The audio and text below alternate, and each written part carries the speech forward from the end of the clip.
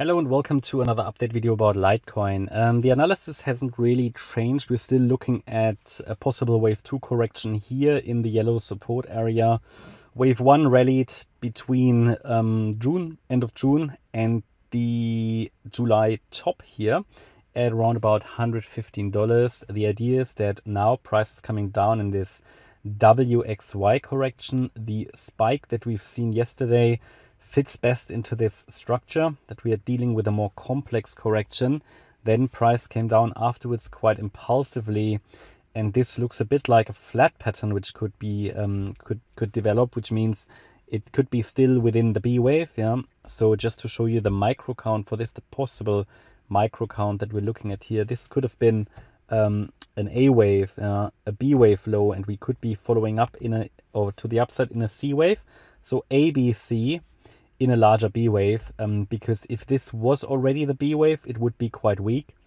What I will give you now is the resistance area for the B wave, which means as long as we stay below that, the path down can be followed with a high likelihood.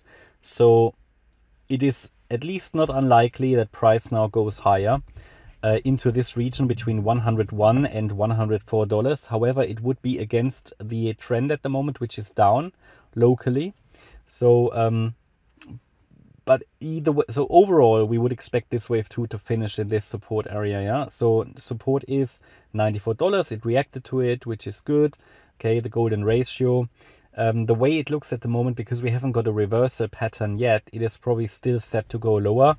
Next support is $88, $89. And as long as price doesn't break and sustain below that level, we can see a third wave rally afterwards. Yeah, to basically new highs above $115 in a third wave. Yeah, so that's just something we can expect as long as that support is holding.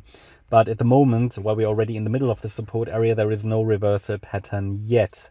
We have obviously this resistance area, and we see this resistance area as the standard fib retracement zone for wave B. So doesn't mean we have to get there, but it means that as long as we stay below the $104 level and price doesn't break and sustain above it, downside in a C wave is still anticipated.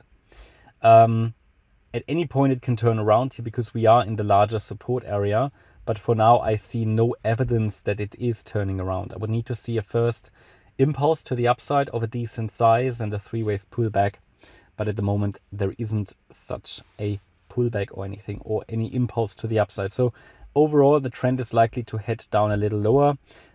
We can add a bit of a trend line here.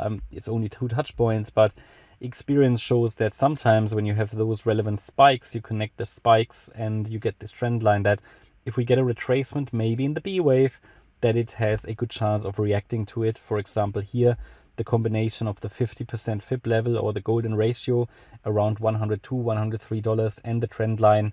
Yeah, and then one more wave down. That could be it. It will be interesting, but overall no change. The move up was quite impulsive, with an ending diagonal here at the end, and the move down currently looks fairly corrective, fairly choppy. So it rather confirms at the moment the idea that we are still in an overall uptrend, but the view has to change below $88. Okay, that's my update about Litecoin.